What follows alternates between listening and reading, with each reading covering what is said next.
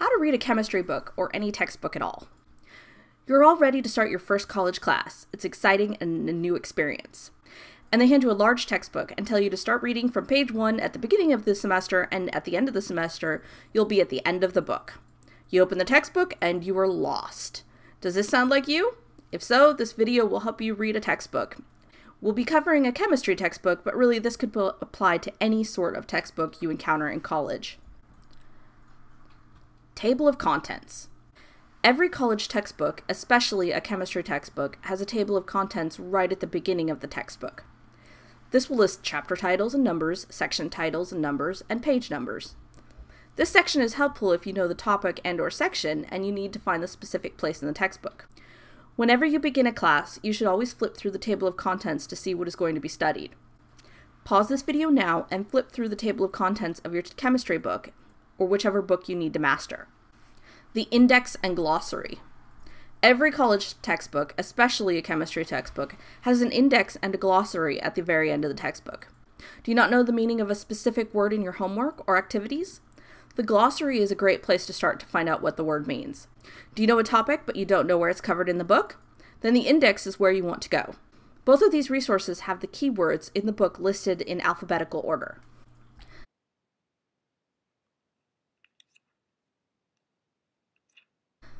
Things specific to a college chemistry book.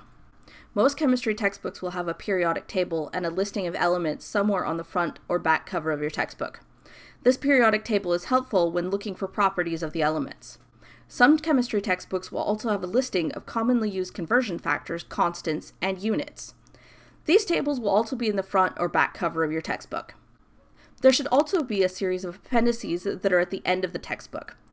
These appendices are more important as you go further into the class, because they will contain lots of constants you'll need to complete problems and to do homework. Pause the video now to see if you can find the periodic table and the appendices in your textbook. Remember, the appendices are sometimes buried in with the back information, so you might have to do a little digging to find them. 3 goals to reading a textbook. There are 3 goals when reading a textbook. You want to learn the correct information because you can't learn everything that's in the textbook. You need to retain the information, at least until the test, but hopefully beyond that. You should also study in the most efficient way so you can have time for all your other classes. Do not read your textbook like you would an internet article. Most people are reading articles online to get the gist of the information. This is not what you're doing. You are reading to apply, define, analyze, and evaluate what is presented. Active reading. It is best to do a little bit of reading every day. Read for 30 minutes every day, 7 days a week, and you should have this course mastered. Or set yourself a goal in some other way. Write 1 page of notes about your textbook every day. And make sure you get yourself a reward when you're done reading. Do you like to play video games or search the internet? But make sure you're doing active reading. Don't just passively read or trace your eyes over the text and think you understand, because you don't. You can use these tips to actively read a college chemistry book. You can use one of them or you can use all of them, but you need to actively read the textbook. Start from the back. Your college chemistry textbook is rich with information, has lots of interesting pictures, tables, diagrams, and graphs, and probably contains small supplemental sections with information you might find interesting.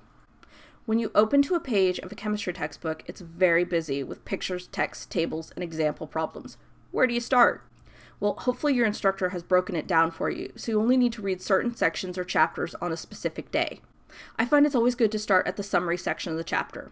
The summary section is a clear, concise restating of all the important topics of the chapter. It should have all the keywords that you must understand while reading the chapter highlighted in some way.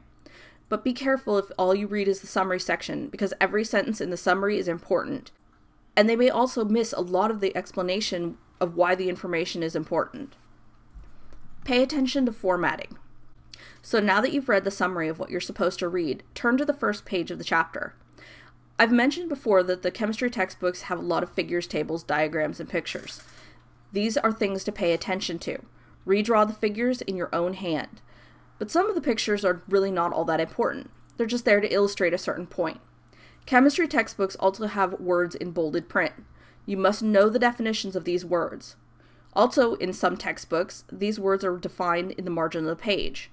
Important equations are usually placed on their own line in the text with a number to notate them. This number is used in the text or problems when referring to the equation. And finally, in most chemistry books, there are example problems that are in the textbook. Look over these problems carefully and take notes on them. This leads nicely into my next tip for active learning. Write notes or ask questions on the topics of the textbook. I mentioned previously to redraw the graphs and important figures in your own words. This is something important to do if you want to understand chemistry. You'll want to take good notes while reading your chemistry textbook. What do you want to write when taking notes?